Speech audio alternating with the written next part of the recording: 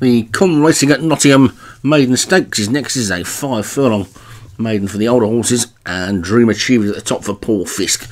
Grey Hussar for Graham Clutterbuck. Plasma, Rod McClure. Solid Gold Focus, Martin Leedham. Yun Fu Hope, Vinnie Gerard. Americo Resina for Obi-Wan.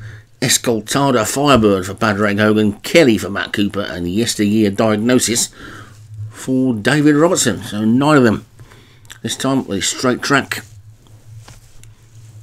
Ready to go, and away they go.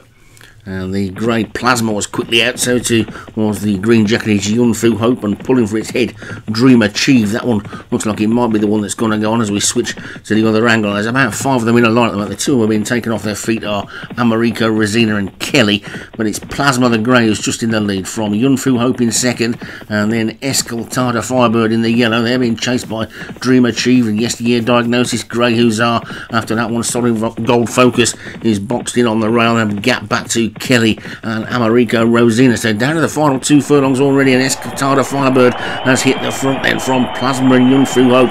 Then Yesteryear Diagnosis, Grey Hussar and Solid Focus are trying to get into it as well, but Plasma still holding on at the moment from Yun Fu Hope. Plasma and Yun Fu Hope from Yesteryear Diagnosis. They come inside the final half furlong, and the grey Plasma is still poking its head in front. Yun Fu Hope though is now beginning to assert on the outside, and Yun Fu Hope is going to take it. It's another Vinnie Gerard. Yun Fu Hope wins it. Yesteryear Diagnosis was second, Plasma third, and then Escolita Firebird after that one, and the field will trail back to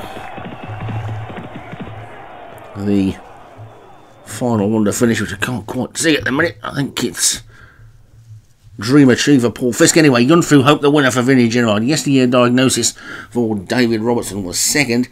Plasma for Rod McClure was third. Escoltada Firebird for Padraig Hogan was fourth, and Solid Gold Focus stayed on into fifth.